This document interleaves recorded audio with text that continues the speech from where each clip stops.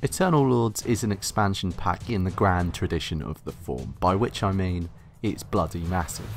Not only do you get two brand new races, the Frostlings, who are a bit like Game of Thrones White Walkers, and the Tigrans, Egyptian cat people, but you also get to indulge your evil side with a whole new class, the Necromancer. Quantity doesn't always mean quality, of course, but thankfully in this case the new additions aren't simply nice little bonuses. They provide radically new ways to approach Triumph's already excellent fantasy empire builder. So let's start with the brand new Necromancer class. Previously in Age of Wonders 3, morale has been a key mechanic to consider. Unhappy populations would become liabilities in the field, where a simple, well-placed despair or fear spell could cause them to cower in terror, making them pitifully easy targets for your troops. The Necromancer solves this problem by killing everybody. His population is made up of undead ghouls rather than living troops, and therefore he neatly sidesteps the need to worry about keeping them happy. That's a pretty powerful ability, so as you might imagine, it doesn't come without a price.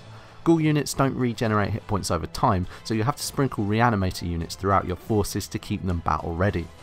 Likewise, you'll never benefit from the hefty bonuses that having a happy population can give you. There are other cool thematic differences. Your ghoul's population doesn't grow through traditional means and instead must be raised by either converting enemy populations via zombie plague spells or building certain structures like embalming guilds in your cities. More than anything now your population becomes a resource like crystals and gold, which is incredibly fitting and deliciously evil. It's not just mechanical differences, Necromancers also have access to a new range of spells and units and some very nasty battlefield abilities. One trick I used more than once was resurrecting a dead unit as a trash unit called a cadaver. We were useless in combat but great for providing flanking attacks for my heavier melee units. Banshees, another new unit, cause despair in a wide radius, which slots in beautifully with some of your other units who do extra damage against enemies with low morale. There's all sorts of neat combos like this to experiment with, which makes playing a Necromancer hero heaps of fun both on the battlefield and off. The two new races are also a welcome addition, although neither changes the game quite as dramatically as the new class. Frostlings contain some great heavy hitter units like Yetis and Mammoth mounts, but also make use of a new chilling status effect to make enemies vulnerable to being frozen. Tigrans meanwhile tend to be lighter and faster with high damage but lower hit points. Age of Wonders' neat racial and class unit mixing makes for some interesting combinations, and from a purely visual standpoint the unit design and aesthetics of each race add a welcome splash of colour to the game's fantasy universe. Unique structures and units have also been liberally sprinkled across each map, some of which can be captured to provide specific bonuses to your empire, as a Frostling Necromancer conquering a Lich's tomb could unlock a new structure which gives a fear effect to all my troops, while new aquatic domains can see you battle various sea creatures including some surprisingly effective baby krakens. There's a huge amount to discover, and anyone who has that Heroes of Might and Magic itch to explore absolutely every hidden nook on the map will be more than satisfied.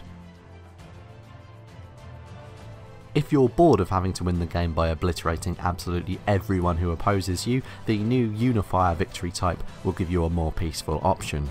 Every action you perform in the game will now earn you positive or negative reactions from the various races in the world. Earn a particular race's trust, say by liberating their independent city from an evil warlord, and you'll unlock bonuses to either your economy or your military. Reach a high enough rapport with a particular race and you can start building the Unifier beacons, wonders signifying your sandal wearing benevolence that win you the game upon completion. This meshes well with some new alignment specialisations such as the good aligned Keeper of the Peace, which are a fine choice for stirring up your enemy's populace. Again, there's lots of synergy here between various classes and races, enough that your options for achieving a peaceful victory are very nearly as varied as those for winning through conquest. It's a shame that the main campaign doesn't quite hold up to the same high standard as everything else in Eternal Lords. Though it does a decent job of introducing the new changes, the tale of a bitter Frostling Lord dipping his chilly fingers in necromancy never really amounts to anything more than a brief distraction. If you've played any of the previous campaigns in the game, there's nothing really new to see here.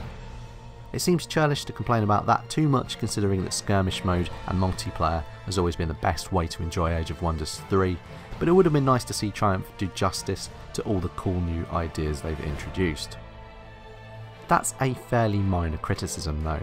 Like all good expansions, Eternal Lords doesn't just throw in a bunch of new content at random, it carefully reconsiders the mechanics of the core game and offers interesting new ways to approach familiar problems. The big draw here is the inventive Necromancer class, which is just heaps of fun to play, but both the two new races and the range of smaller changes, like the new options for a peaceful victory, are smart additions that will make Age of Wonders 3 feel fresh again to even the most jaded player. Take note, developers, this is how you do a good expansion pack. Age of Wonders 3 Eternal Lords gets a very impressive 9 out of 10.